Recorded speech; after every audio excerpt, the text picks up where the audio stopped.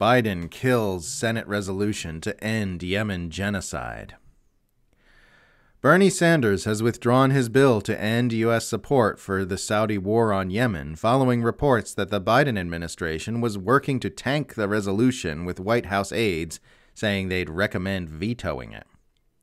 Anti-War's Dave DeCamp reports, quote, Senator Bernie Sanders on Tuesday night withdrew his request to vote on the Yemen War Powers resolution that would end U.S. support for the Saudi-led war and blockade on Yemen, citing White House opposition to the bill. Sanders said on the floor that he was informed ahead of the scheduled vote of the administration's opposition to the legislation, meaning President Biden would veto the resolution. The Intercept reported earlier in the day that the White House was pressuring senators to vote against the bill, and Democrats came out in opposition to Sanders' resolution earlier on Tuesday, including Senator Alex Padilla. Sanders' justification for not holding the vote was that the administration claimed it would work with Congress on ending the war in Yemen. He said the White House wanted to work with us on crafting language that would be mutually acceptable, and insisting that if it didn't happen, he would resume his efforts to end the war through a resolution. But even if the White House really wants to engage with Congress on the issue, or if Sanders chooses to reintroduce the resolution, the plan will take time, which Yemenis don't have. There has been a cessation in violence in Yemen, with no Saudi airstrikes since March, but there has been a recent uptick in fighting on the ground. End quote.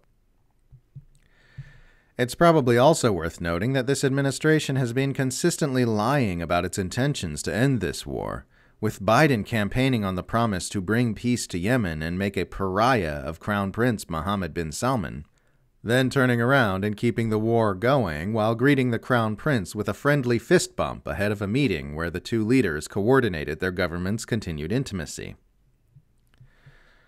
Today I withdrew from consideration by the U.S. Senate my War Powers resolution after the Biden administration agreed to continue working with my office on ending the war in Yemen, Sanders said on Twitter. Let me be clear. If we do not reach agreement, I will, along with my colleagues, bring this resolution back for a vote in the near future and do everything possible to help end this horrific conflict. At which time the House, under GOP control, will block your efforts, former Congressman Justin Amash replied.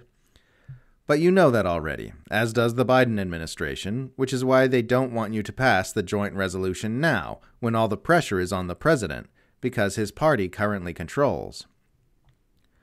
What I'm acknowledging is both R's and D's in government are addicted to war, Amash added. They're playing a game. When Trump was president, everyone knew he wouldn't sign a Yemen joint resolution, so it passed Congress. Biden has to pretend he'd sign it, so he needs Congress to block it. Indeed, it would appear that a determination was made that the war in Yemen is too important for its outcome to be left to the legislative branch. Experts have long acknowledged that the mass atrocities in that war-ravaged nation would be forced to end if the U.S. and its allies stopped assisting the Saudi military in perpetrating them. And Biden could have done so on day one of his presidency, but, as Vox's Alex Ward put it last year, doing so would risk losing Riyadh as a key regional partner. Saudi Arabia plays a key role in both U.S. fossil fuel interests and in fighting Iran, and that's clearly a geostrategic asset that Washington is unwilling to relinquish.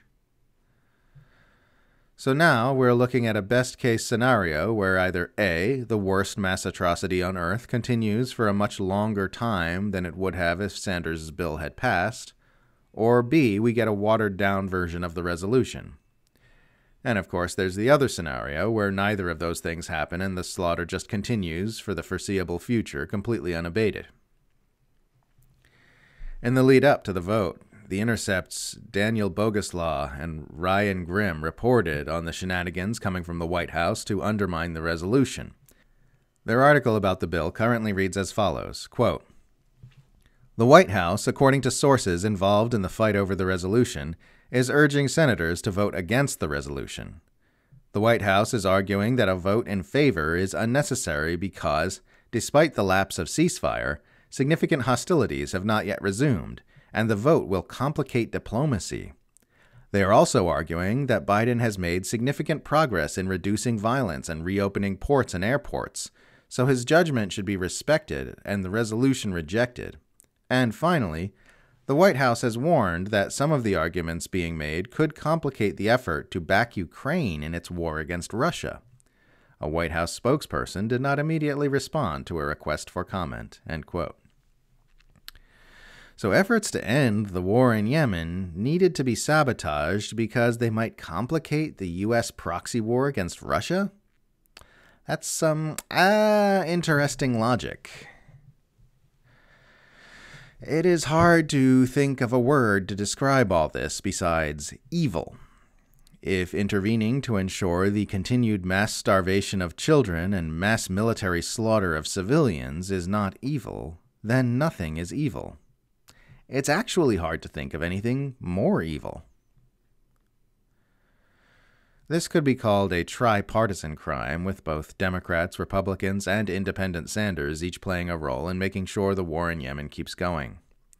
Libertarian Scott Horton, one of the most forceful critics of the U.S. role in the war, had harsh words for supposedly anti-interventionist Republicans for not doing more on this front. "I blame Rand Paul," Horton tweeted. "He's supposed to be young Ron in the Senate, and with more willingness to rumble. He could have been championing this resolution all along. We know he knows about the war. He's why we had to rely on Bernie Sanders and his friends to even try. Mike Lee, too. There was not a single GOP co-sponsor in the Senate, not one." It's safe to say that in a nation which serves as the hub of an empire that's held together with endless violence and the threat thereof, anyone who ascends to a certain level of power in any party is going to have to be a servant of mass military slaughter to some extent. That's why efforts to save Yemen keep getting stonewalled. That's why Biden's promise to end that war turned out to be a lie. That's why the U.S. war machine keeps expanding. That's why aggressions keep ramping up against Russia and China. And it just might end up being why the human species went the way of the dinosaur. Here's hoping that all changes soon.